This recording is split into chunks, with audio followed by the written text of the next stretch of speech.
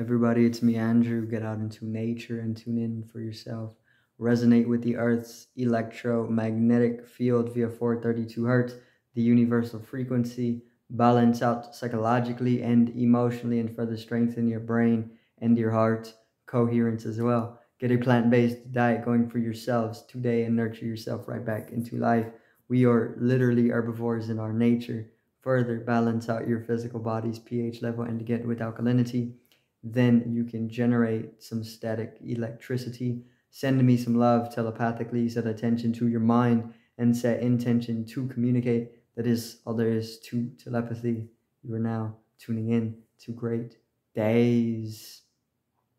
So this evening I'm going to talk on ego and what ego is. Okay, so let's get into this.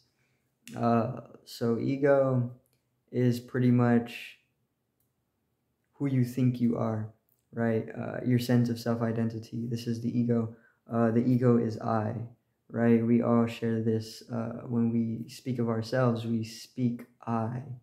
Okay, I do this. I am this person.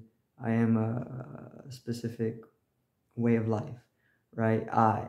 Okay, this is ego. We all share the same I, right? Everybody says I am this, or I am doing, or I am a way of life, right? So we are all I.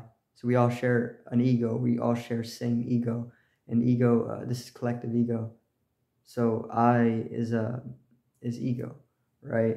And ego, once again, is sense of self-identity. Is I want to say it's a it's a minute dimension of intelligence, right? Of mind. And it's just an identification, a system of identification that is small in its nature, okay?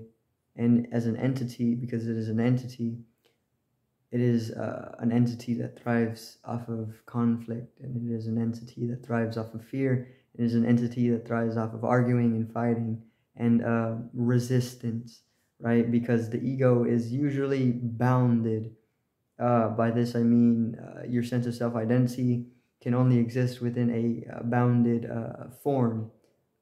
And because of this, what usually comes with the ego is the physical form, right? And maybe some thoughts attached to it or something.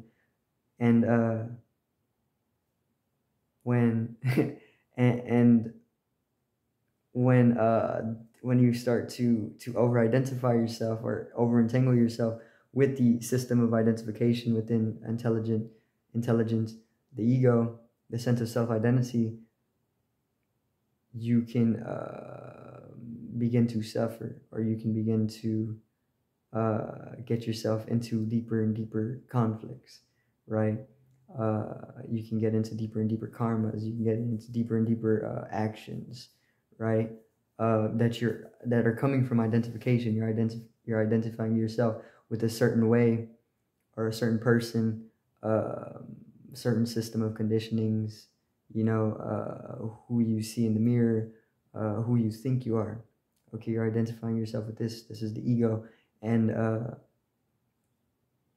when you're identifying yourself with the ego, you're only swimming in your karma, you know, because the ego is action in a way, because it has to continuously do something in order for it to be identified with, right?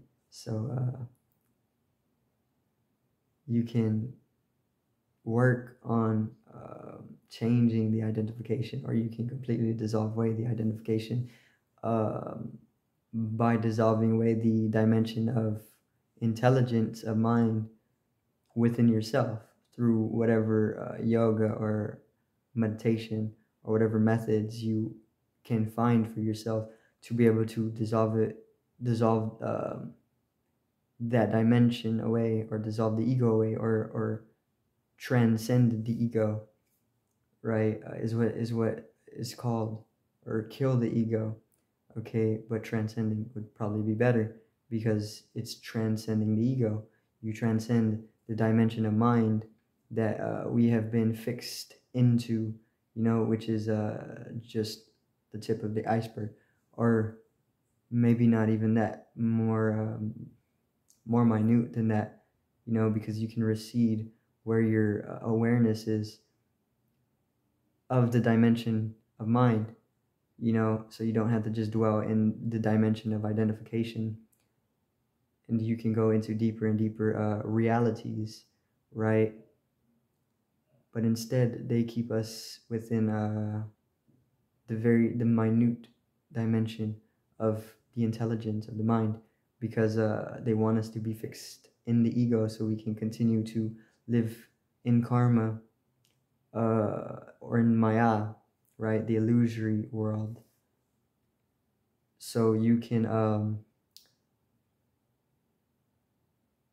find methods to be able to recede into deeper and deeper dimensions of mind, and yoga and meditation have been used for this forever, okay? You can use psychedelics as well, right? Psychedelics work. They show you that there's more, and you can carry it on from there, right? With healthier methods if you don't see it as healthy. Or you can just trust the flow of the universe, the Tao, Dharma. You can trust this as well. And you eventually get to a healthier state of consciousness, right? Because getting over-identified with a falsehood is very crippling to a fulfilling life, well-being, because once again, you can get attached to things that are not true, right? Like insecurities or whatever it may be. But there is no security, so there's no reason to ever bring it into question, insecure or secure. So you then can understand that that's something that you have demented yourself into thinking, right? And then you've identified with those thoughts that came from that dimension, the dementa, right? And so you can you dissolve away the ego, transcend the ego. Once again, you can find whatever method works best for you. Yoga and meditation is probably the most practical, right? But there's plenty of methods to be able to do this. But the ego, that's all it is. It's a sense of self-identity within the within a dimension of intelligence of mind, right? And you can shift your awareness into deeper dimensions of mind, one that is more immersified in the here and now, the eternal here and now, so that all illusory conceptual realities that are dualistic and conflicting or tensioning can slowly be transcended, and once you have a deeper experience from diving into deeper dimensions of mind, which is also going to result in a complete experiential change, because mind is perceptual. So the moment you are going into deeper dimensions of the mind, your perception of life changes. So